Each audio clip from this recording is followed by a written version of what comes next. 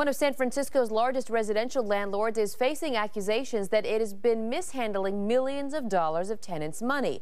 Now there's an effort to get that money back. KTVU's Jade Hernandez joined us now with this story. Jade? Well, good afternoon. Some tenants are so mad at city apartments, they're taking a large landlord to court. Situated along busy Market Street sits City Apartments' main office in the Castro. Recently, the company's been pelted with several lawsuits. The most recent, several former tenants claiming their rental security deposits were withheld and not returned within a state-required 21 days. One of the two clients in this case, Joy Anderson, told us tenants shouldn't have to fight their landlord.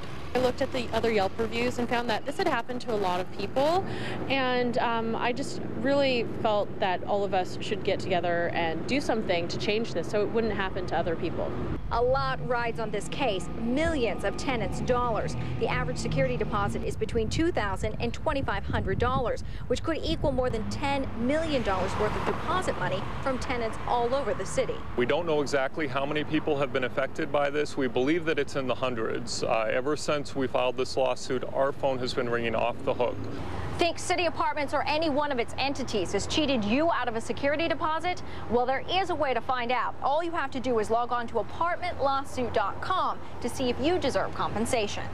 The website set up by the attorney in this class action suit details the 40-page complaint. On one end of the spectrum, just completely ignoring their tenants, where their tenants will call them repeatedly, will send them emails, will leave voicemails for them, and they hear nothing back for weeks and weeks and weeks and even months. All the way to the other end of the spectrum, which is, for example, Joy Anderson, one of the named plaintiffs in the lawsuit, went in to get her security deposit with her 8-year-old son, and they threatened to call the police on her.